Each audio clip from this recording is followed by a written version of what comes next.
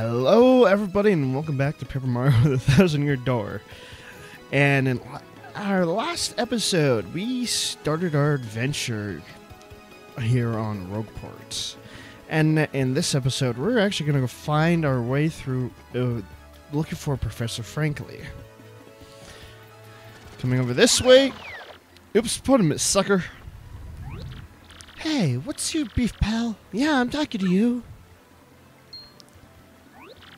Mario, you gotta wake up. That guy just stole half of your coins.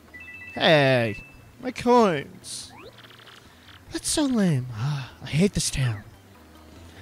Yeah, maybe I should have bought stuff. Anyways, if you actually pay attention to this wall, you can actually come back here. Yeah, I'm pulling another card trick today and makes tons of da.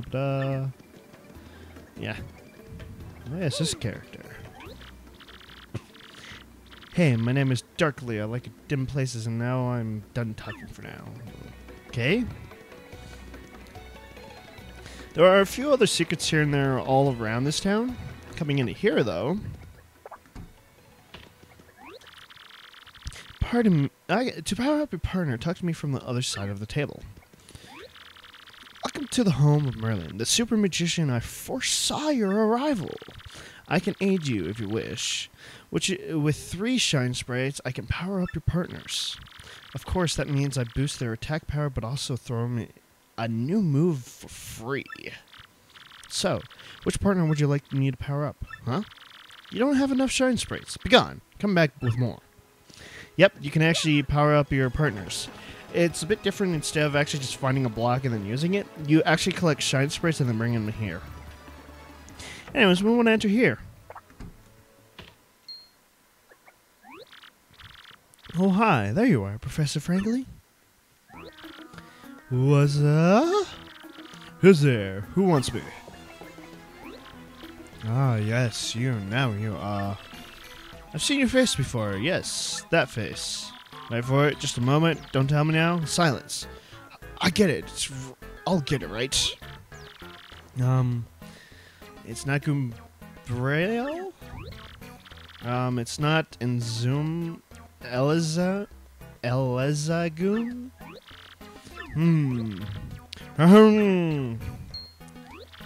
Aha, I've got it!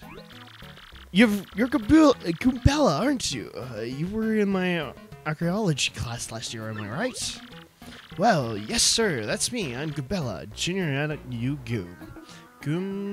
Go Goombas. Of course I remember you, not to my own horn, but I'm pretty good at remembering. You thought you'd stick out in my mind because you were such an exponential student. And this guy behind you is... Who? Mario, Professor. He's Mario, you know, the famous one? Oh, my apologies. I'm such a bookworm. I haven't had a clue about what's hip right now. In any case, what sort of errand brings you to all this way to a place like this? You were hoping to tell us about the legendary treasure said belong in Rogueport. I thought if anyone knew anything about it, you would, Professor Frankly. Of course I know about it. It's the reason I came here was to study this very subject. But why do you tykes want to learn about the legendary treasure? You know that most say that it's a little more than a fairy tale, don't you? Archaeologists and historians have the search for the truth in those fairy tales, though. Me, I believe the legendary treasure truly does exist, and I really want to find it. Good point, and well made. In any case, I'll cooperate with you however I can. First of all, tell me of the treasure. There are many mysterious surrounding it. Some say it's an indefinite vast treasure hoard, while others say it's a magical item. Some books say it's actually a monster, while others claim that it's an empty chest. So many different theories. Obviously, it's possible to divide the truth among them. But all agree on one point. To find the treasure, one must have the crystal stars. To find the treasure of yore, take the 7 crystal stars to the Thousand-Year Door. You mean the crystal stars that the old saying that the super elder people pass down? Indeed, the same. As the saying goes, if you want to find the legendary treasure, you must must collect the 7 crystal stars. Hold on, the magical mat of folds before the entrance to the 1,000-year door? The stars will light the way to lead the stones of yesterday. Yeah. A lot of lore I've read saying that it's a magical map to take into the doorway. Then it will show you where to find the crystal stars. Correct, and it is the 1,000-year door is supposedly here, deep beneath this town. Yet the critical piece of the puzzle, the magical map, is lost. If only we had that map. But we do have that map, Professor. Or, well, not we exactly. Mario has a magical map. What? Humbida hippity hubbity humla hoofala huala. Really? I find it funny I have easier time reading all that jibber jabber than most of all the words. You actually have it? Hurt my throat a bit. Could I just take a quick look at it, if you don't mind? Sure. Astounding! This is it! The real thing. The one and only magical map! You, son, are my hero. You're great, fantastic, wonderful even. With this, we can find the crystal stars and holding this before the legendary door. Right on, Professor. Good golly, what are we doing here just sitting there? Then, Bella, Mario, off we must go this instant. Let's take this magical map to the legendary door. Sure. Adventure awaits us. I bet you didn't know that this rotten old thing came off, did you?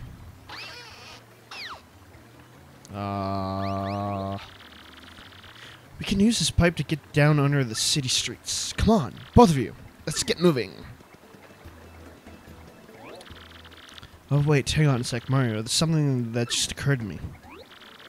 I'm fairly certain that there are quite a few hoodlums below, so keep your guard up.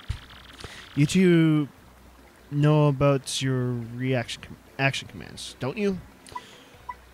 Of course. Really? A master, are you? Maybe you outright practice once I'm fine. Positive shocking and so on.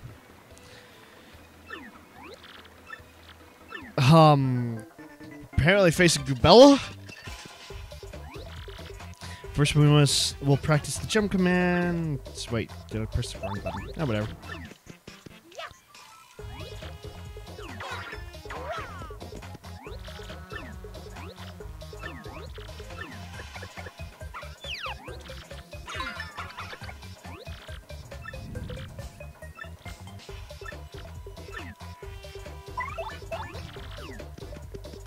Dun dun dun dun.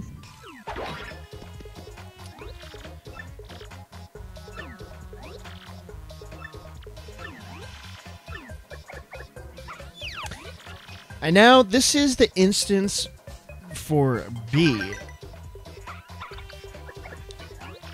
See, you turn the foe's attack back on him. I mean, that's a super guard.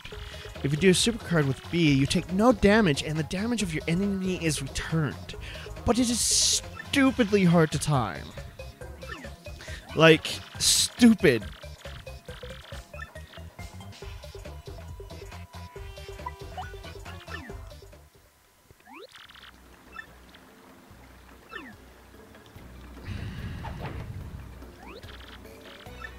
No, not that button.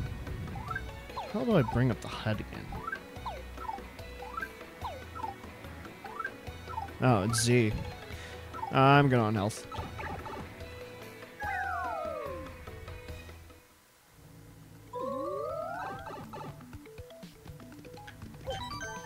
Oh, look, save point. And now this is the introduction of Under Rope part. Hey man, what's up? Who's the hoodie you got there with ya? What's up, babe? Why don't you hang up with us for a while? We play real nice. Man, what a fine-looking Goomba doing with that tubby mustache man like that. Oh, it is, like, so sweet that you boys think I'm cute. Seriously. Yeah, guys, like, you make me feel all totally baffling. Now, get out of our way. Oh, barfing. Ah. Why do I always have issue in regards to reading texts? Anyways, ouch, that was cold. What? You're too good for us? Come off it, sister. Nobody zings us like that. Nobody. Let's get him. Now, I'm pretty sure there's going to be a tutorial fight too of some sort.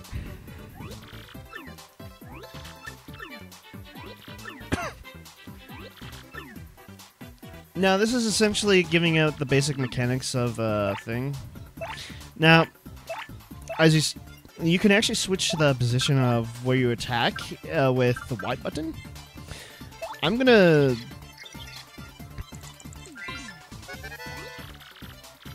Now, what I just did there was a stylish. This is something new to this game.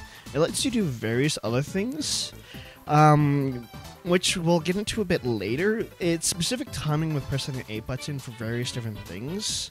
With the jump attack, you press it in mid-air whenever you do a thing, so you're temporarily tapping it 4 times to get too stylish in a single thing. And with the hammer, it's right after you hit the hammer, I believe. What else is there? Let's see if I could... Nope. I'm terrible at timing.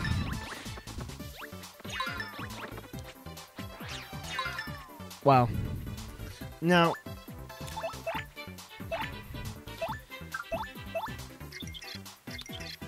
a lot of stylishes are pretty easy to time. I'm just getting all the enemies and everything.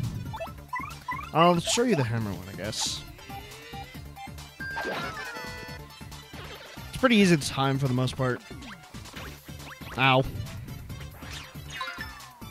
Now, some enemies that can, like, jump and everything, like the Goombas, actually can hit the back party member. But for the most part, the front party member will always be targeted initially if they don't have something like that.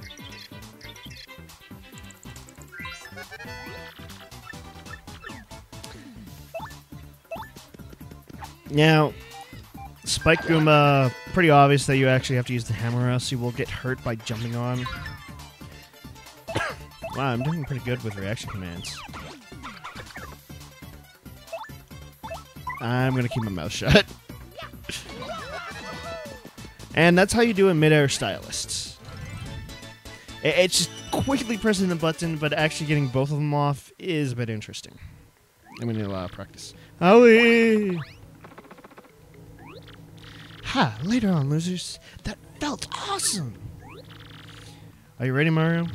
There are plenty more where all that came from, and they'll all have it in for us. When they attack, try and hammer them or jump on them while they're in the fields. That's considered a first strike like the first game. We can't go this way just yet. This platform has a significant use later. We'll get into that later. Coming over here, we got ourselves another lovely little pipe, if I can actually get onto it.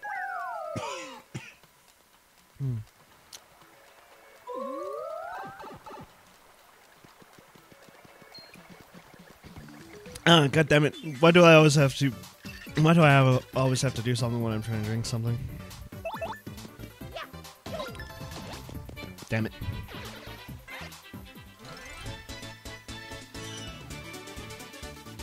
But yeah, now that we're getting into like regular enemy battles, it's gonna go a lot quicker in regards to stuff. Unlike him telling us tutorials.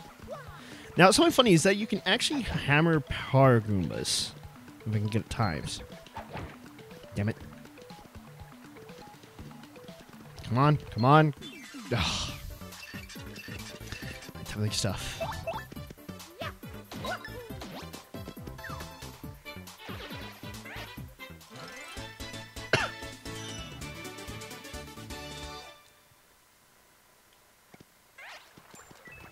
Now, enemies, when they are killed in the battle, they can have a chance of dropping various items.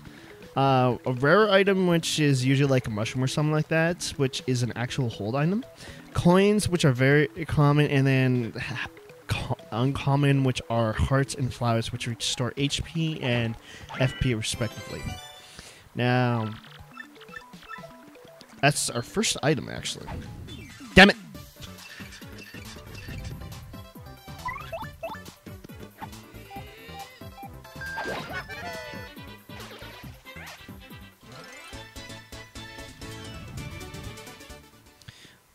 Now, one thing I've noticed in regards to...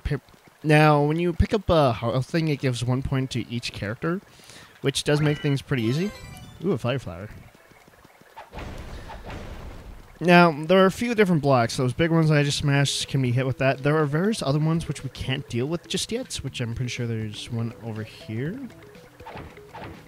Yeah, we can't actually deal with these yet, but right up here, up on that ledge, is a shine sprite. That's what you will look out for getting upgrades. They always have one within like the first few things which you can't access straight away, but you do realize it's there continuously until you get the power to actually get it.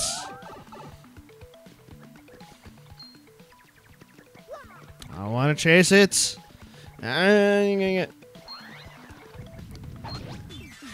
Aha, finally a first strike.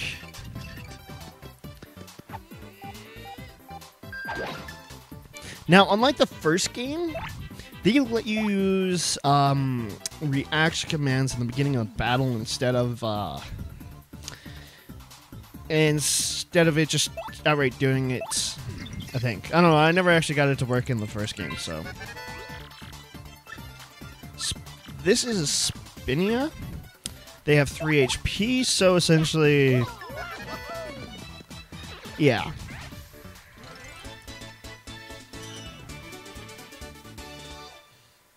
They still give about the same EX. Oh, come on! Now, you can actually reaction command at the beginning of the fight, too, which is funny.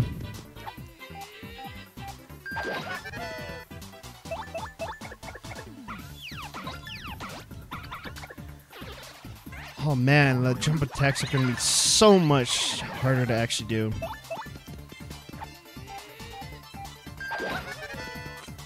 At least you got the hammer one down. Wow.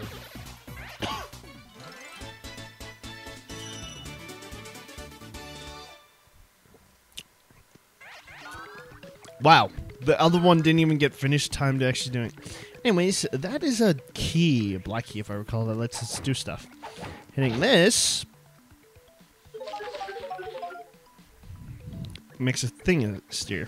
Now, it's obvious that there is something behind this, but we don't have access to this until about halfway through the game, probably. Now, we want to get this black key first before actually heading on.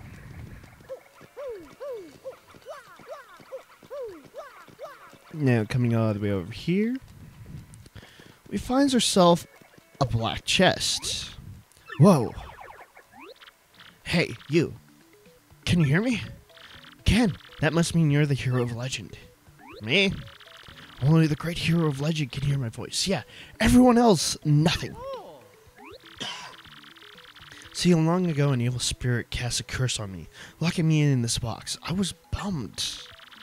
I've been here ever since, waiting a long, long time for a hero to come by. So yeah, anyways, big guy, what brings you a hero like you to a place like this? Mario, a word with you? I'm not exactly confident that we could trust this box. I think it may be the best not to mention when we're looking for the crystal stars. Well, drat. I had to say it out loud. What's wrong with me? Many things. Oh yeah? Searching for the crystal stars, are you now? So you really are a hero. Well, you're definitely going to need my help if you hope to get those bad boys. So first you should look for the key to this box. Then use it. Let me out. Definitely. By the way, the key looks like this, which I already have. Well, what do you think we ought to do, Mario? Well, I know my vote goes for finding the key, and I'm sure it's around here somewhere. Come on, bring stuck in a box is no panic. I'm counting on you. Oh, great legendary hero. Now, despite of how bad it might be to trust some random voice from a box, let's actually open it. Whoa, whoa, whoa. You brought the key. Yes. Oh, man, I owe you big. Black key. Yes. Thank nothing. Yee fools.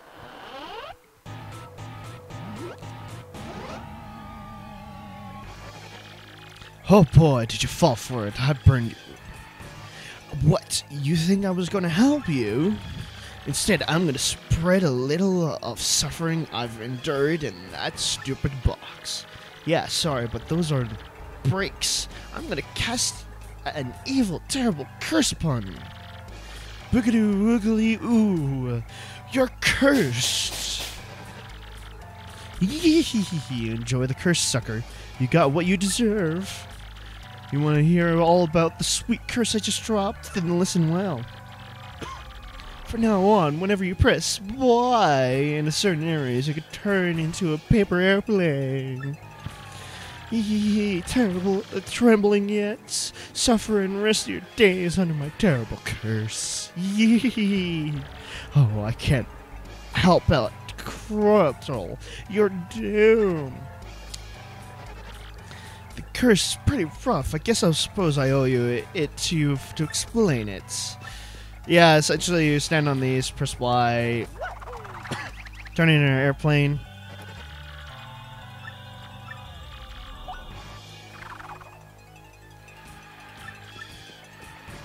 And I pretty much just press the thing.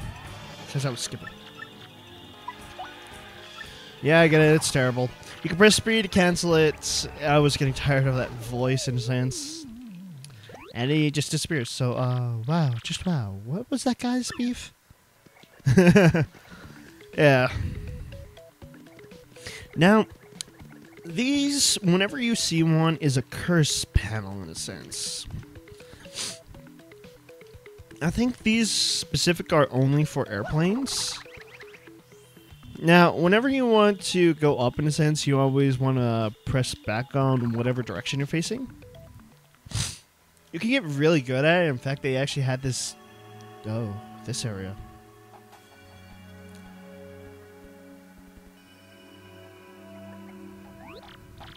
Oh, Mario Goombella, look at that! It's the 1,000-year door spoken in legend. I can't believe it's real. So the legends are true. There it is. Pig is life. Come, let's move closer. Next time on Paper Mario and the 1,000-Year Door, we will examine this door of 1,000 years. See you guys next time.